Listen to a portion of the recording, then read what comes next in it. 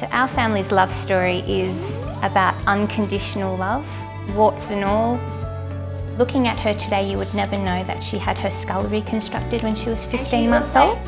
Do you remember she had a big operation? Do you remember you came to visit? Yeah. And I said, hi. Did you? A lot of people say to me, well, as a mum, didn't that freak you out? It's like, well, no, because she had to have the surgery. She had to have it. Are we going to show those books to them? I would like to. Is that okay? Yeah.